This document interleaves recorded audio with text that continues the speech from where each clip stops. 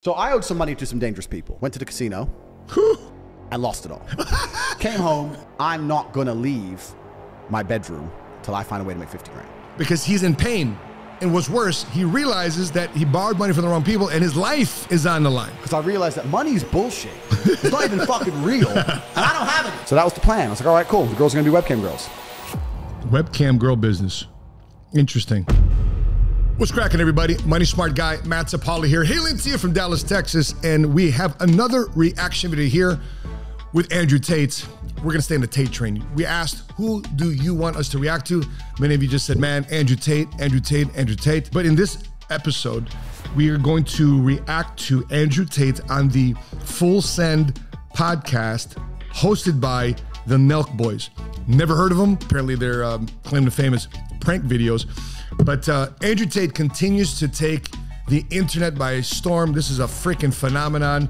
And I've been around for a minute and I've never seen anything like this happen with a person just like this. I mean, I'm connected with a lot of people that have their own podcasts, influential podcast influencers, but I've never seen me just going onto Instagram, TikTok, YouTube, and shorts and reels and TikToks all over the place about this guy. I keep scrolling up and they just happen to stumble across this guy named Andrew Tate.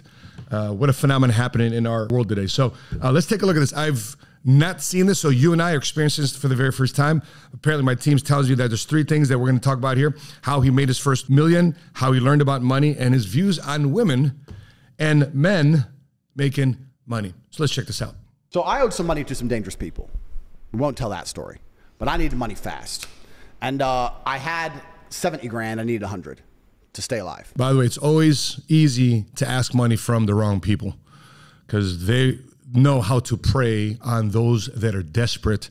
And that's why we advocate always getting your credit squared away, getting your money squared away. Don't overspend, because that way you stay out of trouble. You don't gamble unless, of course, you know the odds and you can control the odds. But again, that's not gambling. But when you put yourself in a position, by the way, I invest in myself. I'm a gamble. When I first started my business, I'm a gamble. I don't know how long I was going to stick around. I got involved in the insurance business. I got my insurance license, had no job, single father, 3 kids.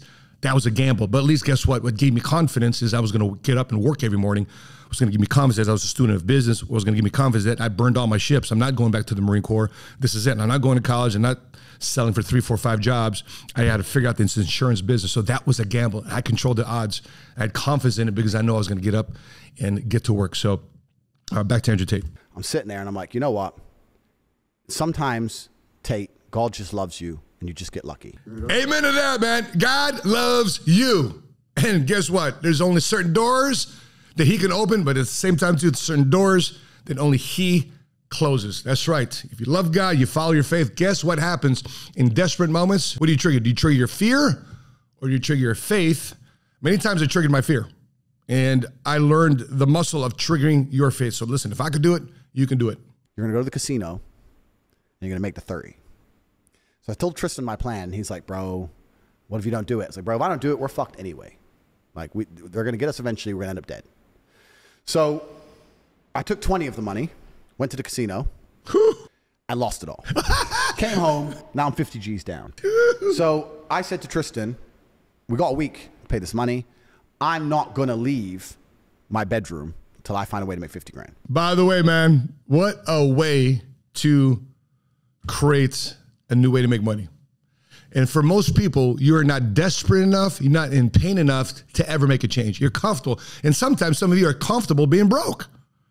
Sometimes you're comfortable just not making it. Sometimes you're comfortable watching other people win, and next thing you know, you're trolling them online and you're dropping negative comments on their stuff because you see them winning, you're not winning, but yet you're still comfortable with that. And so there is no glory and honor of being broke, especially when you have a clear mind, you have all your hands and feet, arms, limbs. There's no excuse for you not to make money. Many people either choose to be lazy or they choose to be productive. Every day you got a choice. Now, I understand, well, Matt, you don't understand my situation. You don't understand my situation. Listen, so many people go through some stuff. Everybody go through something. This guy's going through stuff. You're going through some stuff. The difference between you and many other people that make it is they choose to either engage their fears and limitations, or they choose to engage their faith and uncharted territory, in the exploration of it and the journey towards that process. So I'm sitting in my room So I started thinking, okay, let me approach this logically. I'm a very intelligent man. Let's do this. What do I need? Let's start at the very beginning. What do I want? He sounds very money. confident. What is money? So I started researching what is money. What is money? How does it work? Federal Reserve, fractional reserve banking, interest, inflation, da-da. And by the time I got to the end of about a day and a half's research on money, I was really pissed off because I realized that money's bullshit. It's not even fucking real, and I don't have any. So now I'm double mad. So now is it not only bullshit, you don't have it. You don't have the bullshit, but listen, man, money is right up there with oxygen. If you didn't say money is not important, money's not a factor in your life, and money's not a factor in your happiness, friends, money is a factor in your happiness. Let's check out this article. It's an article here on Forbes talking about the new study shows that more money buys more happiness, even for the rich. Even though you got money, money still buys you happiness. Let's check this out. The bottom line is the reporting of happiness in relation to reported income. The study found that, like the 2010 research, both life satisfaction and experienced well-being increased with income. Listen, I've had problems with money and I had problems without money. And I'll tell you this, if I'm gonna face life with problems, I'd rather have money. At least money can kind of isolate and push back some of the problems. For example, problem comes its way, boom, cut a check. Another problem comes its way, boom, cut a check. Another problem comes its way, cut a check. You can solve a lot of problems with money, but when you're broke and those same problems come at you, they just compound the effort and they actually add a lot to the stress. It takes away your confidence as a man. It takes your confidence away as a provider. It makes you self-doubt yourself. Depression starts to kick in. It's a real feeling. The next thing you know, you are cynical about life. But if you turn that emotion around and say, listen, what can I do? Just like Andrew Tate right now sitting in that room for a day and a half studying about money because he's in pain. And what's worse, he realizes that he borrowed money from the wrong people and his life is on the line. Let's continue. So now I'm double mad because I'm like, this is fucking imaginary trash linked to nothing and I ain't got none. So I was really pissed. So I'm watching all these fucking videos and doing all this research on like assets, liabilities, blah, blah, blah. And then I got a piece of pen and paper. I've been taking notes the whole time. And I got to the point where I was trying to write down my assets. So I got a BMW. What's that worth? 22 grand something. I had a rented apartment. I'm big and strong, but I'm already fighting. I'm smart, but I'm already using it, trying to make money. I'm just writing down everything I have. And I had like these 5 girlfriends from fighting all around the world, right? So I thought, well, are the girls an asset? five girls. That's probably why I had no money. Okay. By the way, I'm not judging here. I lived that life. I know what it's like to have multiple girlfriends and multiple conversations and multiple game all at the same time. Multiple headaches. One is enough. Well, they have beauty. Beauty's valuable. So I guess they're an asset. Maybe they can like lend me the money or... By the way, beauty is a temporary asset because after a while, age kicks in, gravity kicks in, and then you're gonna lean on your experiences and the value they create throughout your life. And that's when, in my opinion, that's when the real beauty comes through. So I wrote them down. Anyway, as I was thinking again, what can can these chicks help me in any way? One of the girls offered to lend me like 5 G's or something. It didn't really help. And can these chicks help me in any way? And I'm not a ruthless person. I'm really not an evil person that they try and paint me on the internet. I am not the guy who's going to put a bitch on the track. I'm not the guy who's going to hard pimp a bitch, make her fuck dudes. I'm not that guy. Okay. All right, let's move along here. I don't like those kind of things. I don't want anyone to touch my chick. Strip club, maybe, but then to open a strip club, you need money, right? How the fuck you open a strip club with no money? You need to build a strip club. It takes money. Okay. So I'm sitting there and I'm Googling. It's very intriguing so far. Let's continue. On the internet, like strip clubs or I was Googling like remote jobs, London, trying to see if there was some remote work I could tell my girlfriends to do online remotely to get the money. And I could tell the guys, look, I'll have the money by this day. And then between me and them and more of the incomes, I could pool the money and get the money, boom, boom. And while I'm looking up remote jobs, in the corner, one of them little videos comes up, talk to live girls now. You know those fucking things are on the porn sites. So I clicked on this advert. There's some chick sitting there talking to dudes, bring money on one of these websites. And I was like, I wonder how much she's getting. So then I start looking into this webcam thing and I realized these girls are making bank. These girls are making fucking money. So that was the plan. I was like, all right, cool. The girls are going to be webcam girls. Webcam girl business. Interesting. Webcam girl business. By the way, I'm just thinking right here. How come there ain't no like webcam dude business? By the way, maybe for the gay community, but for the heterosexual community, how come there's no chat room or webcam for dudes talking to girls? lonely girls. You know, it's very interesting here that when it comes to relationships, man, guys will probably tend to feel a lot more lonely than women.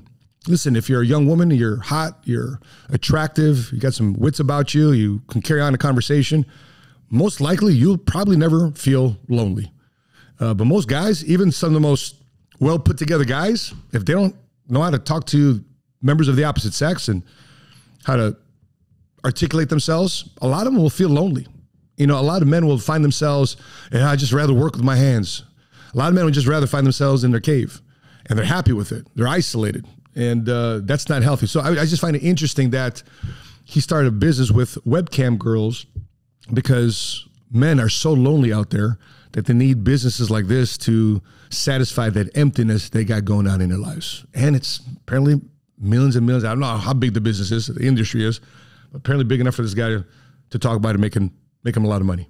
So I originally thought I'll set them all up remotely and they'll do it all from home and send me the money. So I flew all 5 chicks in. None of them knew about each other. Nothing. Thank you. Sat down at a nice restaurant. Me, Tristan. By the way, is that a glass of whiskey? That's a glass of whiskey. So I'm talking about great hospitality. He flew 2, I flew 5, 7 girls. So look, about to get rich. This is my plan. I'm going to do this. 3 left, 2 stayed. And that was the beginning of the empire. 2 stayed, bought some laptops. That was a piece. I ain't doing this. 3 decided to come in. By the way, he's recruiting. He's recruiting. For those of you who want to make a lot of money, you just can't do it yourself. You can make money by yourself, but if you want to make a lot of money, in this guy's case, he needed to make a lot of money. What he did is he recruited.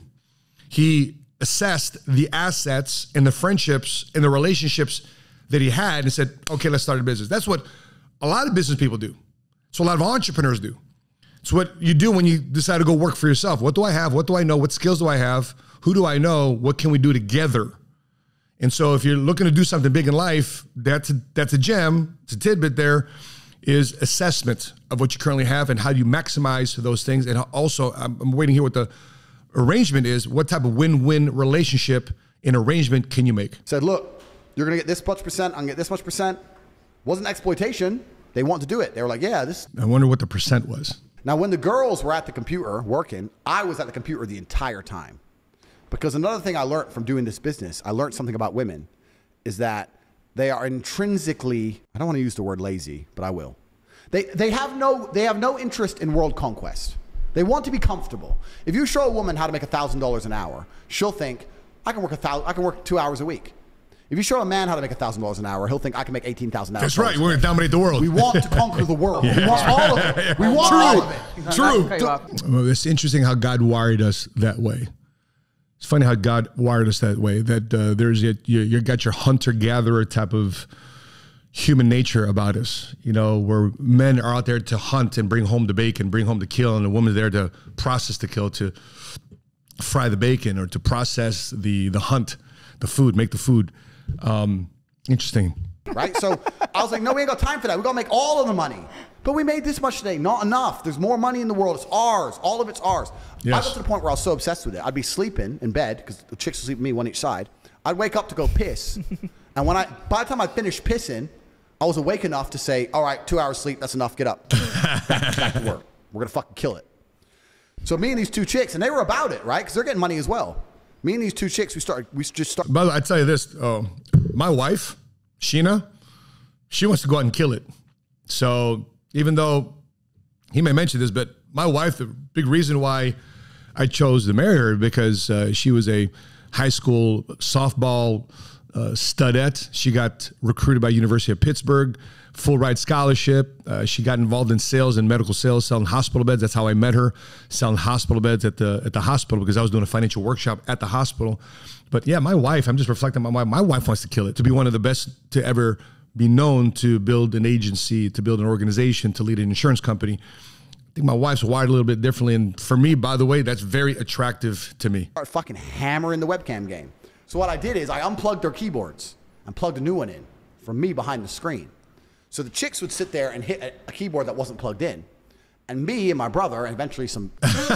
So they're playing the chick, and because they know how men think, so they're communicating to other men And the men think that it's the woman talking to them, but because they know their own nature, Tate knows men's nature, he's going to use that nature against them to have them stay on the webcam and drop more money to stay on the webcam with these girls. Interesting. Staff I trained would do all the talking. The girls were just famoosers, just laughing. And doing this. Okay. And they were talking to fucking ice cold hustlers. We were taking their money, all of it. If they come and say, what kind of, all of it. We were fucking milking them dry. I had these guys. It's funny, ice cold hustlers, as much opportunity they have in real life, are still resorting to talk to women online that they have no real intimate relationship with, no physical touch with, and they're still dropping their money just to have interaction with them. Wow. Ice cold hustlers, man, they're losing their money. I don't know. That, by the way, that's the problem I had when I was coming up, and this is a part of my life. Please don't judge me. That when I'd go to strip clubs, like, what's the point? For me, what's the point of going to a strip club? You get all worked up. She's grinding on you. She's throwing her stuff in your face, but you can't do anything about it. I mean, what's the point?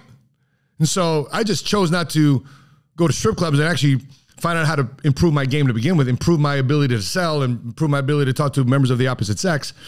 But anyway, again, please don't judge me. Again, this is a YouTube channel dedicated to help you think like a millionaire, strategize like a millionaire, so therefore you can become a first-generation cash flow millionaire and follow your faith and strengthen your faith. But listen, before some of us have a strong walk of faith, we had a bad walk with the other side of the world. So, hey, if I could do it, and there's so many out there that may want to see the other side. Selling their houses, life savings, loans, all of it to me. Give me it all. So like, and it's basic shit, Damn. right? You'd have a You guy. feel bad or no? Fuck no. To give a solitary fuck. Did you tell, like, I yo, don't give a fuck. If you run an alcohol store, You can't feel bad for people that pay No, for but- that shit. yeah. If you run an alcohol store, and most of the people you sell to enjoy alcohol, but a couple of the people you sell to are alcoholics, do you feel bad? nah. Right.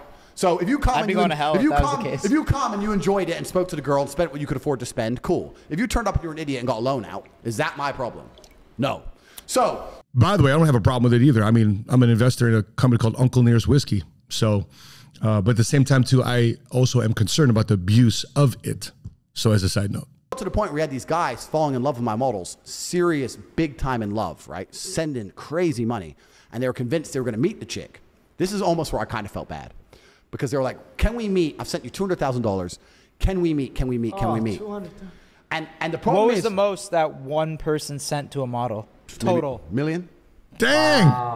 Wow. Just to stay online chatting. No, you don't feel bad at all. Why the fuck would I Yeah, care? I don't feel bad either. So as I wrap stuff up, I got a couple proverbs here that just come to mind as it relates to this, because listen, the way I look at the world today is through the lens of a faith-based biblical perspective, because I've tried it doing my way for many, many years. For 30 years of my life, I tried doing it my way. In my way, short term, help me out. But long term, lonely, empty, without. And so when I'm looking at how you make money this way, sure, you can make money for the short term, but long term, I don't know. A reminder of a proverb, it goes like this: dishonest money dwindles away, but whoever gathers money little by little makes it grow. And the famous Oracle of Omaha named Warren Buffett said, listen, a lot of people don't like to listen to him because he teaches people how to get rich slowly. And so there's nothing wrong with the process of compounding your wealth, especially if you sleep well at night and your pillow's soft. You don't have to look over your shoulder. You have to worry about people stabbing you back. You definitely have to worry about people killing you. And so, sure, this is a easy way, quick way to make money, the exploitation of sex and exploitation of our animalistic behavior. I'm also want to touch on this in terms of his views on women and men making money. And for the three girls that helped him out, well, listen, congratulations, you had your moment in time. But I'm also thinking about the morality and the values and principles of women today making money. I'm thinking about my wife. I'm thinking my two daughters. Thinking about the cousins I have in my family that I love, that I want to make sure I protect, because I want to make sure that they make their money in the most upstanding way possible. So therefore, they don't have to look over their shoulders, and they can feel good about themselves, not just for the short term, but for the long term. Because when I was looking for a wife, when I was looking for a partner to do life with, to raise a family with, is a guy that was a single father with 3 kids already. How do I not repeat the process? Because this was costing me a lot of money. It was costing me a lot of emotional and mental health. And it was costing me to be in a situation where I was starting to lose hope. So when I got dialed in to what a woman is in my life, now you can take this for whatever you want. I could be wrong about this in your life, but in my life, it's worked out. Proverbs chapter 31, verse 10, follow me on this, and here's how it goes. A wife of noble character, who can find? She is worth far more than rubies. So in other words, if you have a woman, not just of external beauty, but of noble character, she's worth more than money. She's worth more than precious stones. Extremely valuable in your life. Next verse. Her husband has full confidence in her and lacks nothing of value. In other words, she is a woman of value. And a husband has confidence in her. She's not going to be skipping out on him. When she goes out with her girlfriends, he's not worried about her flirting with members of the opposite sex while he's not around. He's got full confidence in her. Next verse. She brings him good, not harm, all the days of her life. She selects wool and flax and works with eager hands. So the woman that he's talking about, that's not eager, does not want to take on the world. Listen, a wife of noble character, if you find her, she wants to work. She's eager to get to work. Next verse. She is like merchant ships, bringing her food from afar. She gets up while it is still at night. She provides food for her family and portions for her female servants. Doesn't sound like a lazy woman to me. Next verse. She considers a field and buys it. Out of her earnings, she plants a vineyard, which means to me that she's also a student. She's also learning about things. She's got her own cash. I remember when she and I first started dating, I said, babe, we got a trip to Vegas. She didn't know it was an annual convention for our company because we were still dating. I tell her about the company stuff. I said, babe, we're going to Vegas. Can you meet me there? She goes, yeah, let's go. And next thing you know, without waiting for me to buy her a ticket, she goes, babe, I got my ticket booked. I got these days, boom, I'm solid. I'm good to go. Really? She didn't wait for me to spend my money to make sure she goes to Vegas. She took the initiative. She didn't wait for me. She's investing her money into this relationship. I had so much profound respect for my wife when she did that. Next verse.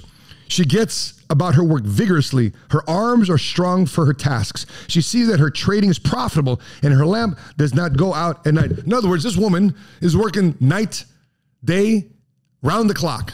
She's excited about making a contribution to the household. In her hand, she holds the distaff and grasps the spindle with her fingers. She opens her arms to the poor and extends her hands to the needy. This woman of noble character is generous. She cares for other people, not just herself. Next verse. When it snows, she has no fear for her household, for all of them are clothed in scarlet. She makes coverings for her bed. She is clothed in fine linen and purple. She's wearing the latest fashion styles. She's a woman that feels good. She's looking good. She's feeling good. And when that happens, she does good. And obviously it pays good. Her husband is respected at the city gate, where he takes his seat among the elders of the land. In other words, a wife of noble character has a husband of noble character. He's respected and admired amongst his peers and leaders of the city and the community. Next verse. She makes linen and garments and sells them and supplies the merchants with sashes. See, if there's something that she's selling, it's the handiwork of her hands, not her body. Next verse. She speaks with wisdom, and faithful instruction is on her tongue. And wisdom is nothing more than knowledge times experience. That's wisdom, and it's done over time. And by the way, you can have a lot of wisdom in a short period of time based on as much knowledge as you're willing to acquire and experience as you're willing to endure. Next verse. She watches over the affairs of her household and does not eat the bread of idleness. Again, referencing that wife of noble character is not lazy. She's looking out for her husband. She's looking out for her children. She's looking out for her household. Next verse. Her husband arise and call her blessed. Her husband also praises her. Many women do noble things, but you surpass them all. Husband's edifying and giving words of affirmation to his wife. Next one. Charm is deceptive and beauty is fleeting. Interesting. Beauty is fleeting, but a woman who fears the Lord is to be praised. Honor her for all that her hands have done, and let her works bring her praise at the city gate. I hope this serves for you as a reference. If you don't know what a woman is in your life, a woman should do in your life. I thought I was going to be talking about money here, but one of the biggest reasons why men fail with their finances, why I failed early in my life with my finances, because I chose the wrong woman. I chose the wrong woman to have a relationship with.